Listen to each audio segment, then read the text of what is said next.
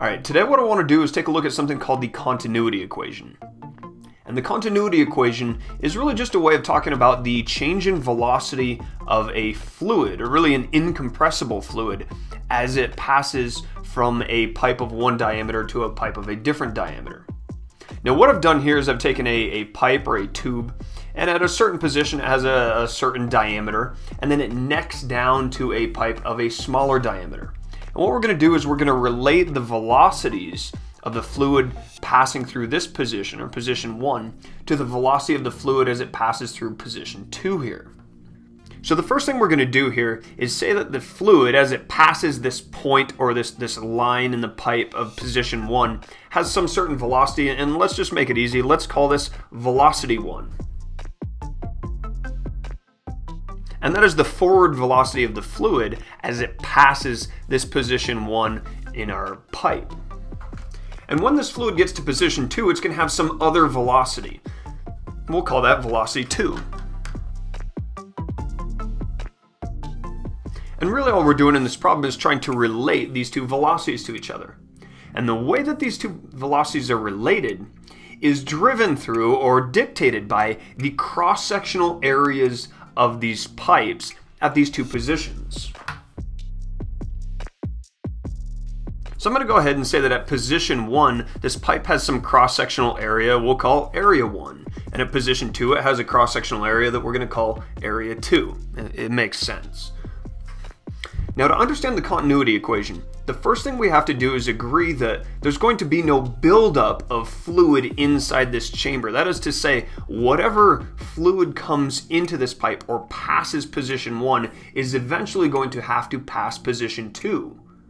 Imagine if that wasn't the case. Imagine if more fluid came through position 1 than past position 2. You get a buildup of fluid in here, it would be like a bomb inside a pipe. That fluid has to go somewhere, because in the continuity equation, really what we're saying is this fluid is incompressible. We can't stack it up or store it.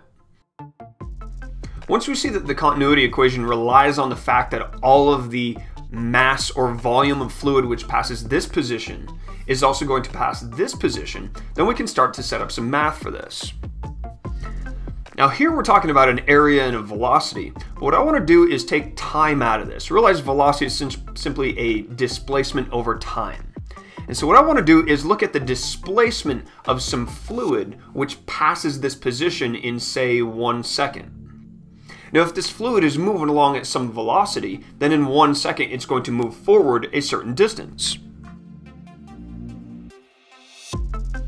Now if we let fluid flow past this position for 1 second, yeah, it's going to move forward some distance. I'm calling it delta x1. And really what's going to happen here is a column of fluid is going to travel down this pipe some distance delta x1.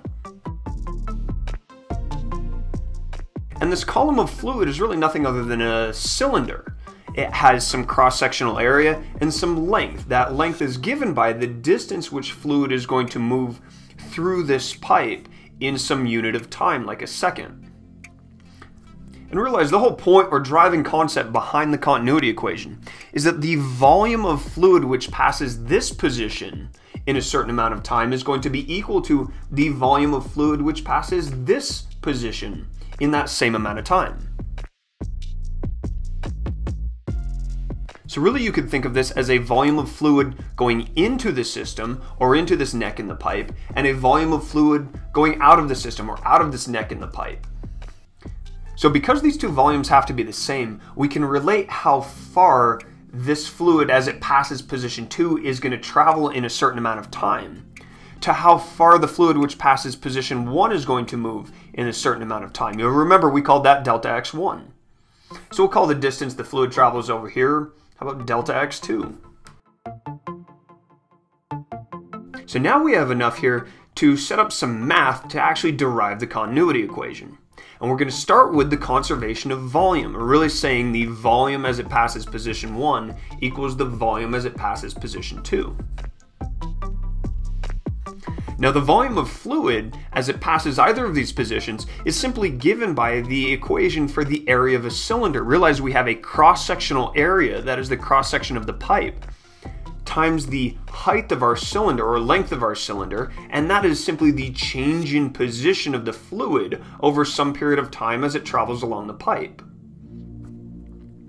So for our volume 1, the volume of this cylinder is going to be area 1 multiplied by this change in position. And volume 2 is going to be area 2 multiplied by this change in position.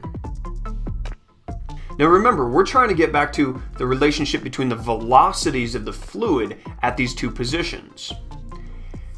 And what we have here is a change in position and a change in position. Ultimately, what we've done, going way back to the beginning, is we took time out of this, the relationship between velocity and change in position being time. So all I'm going to do is I'm going to divide both sides of this equation by time, or really by change in time. And this is going to get us back to velocity, because you remember, a change in position over a change in time is nothing other than velocity. So this leaves us with this, the continuity equation. Now there's two things with this that need to be pointed out. The first is this V is velocity. It is not volume. It's really easy to start talking about volumes here and suddenly confuse V for volume with V for velocity as it shows up in the continuity equation. Now sometimes you'll see this equation written with density, or the density of the fluid, in front of each of these terms. And really all that's saying is that rather than having velocity be conserved, we can have mass conserved as that fluid goes from position 1 to position 2.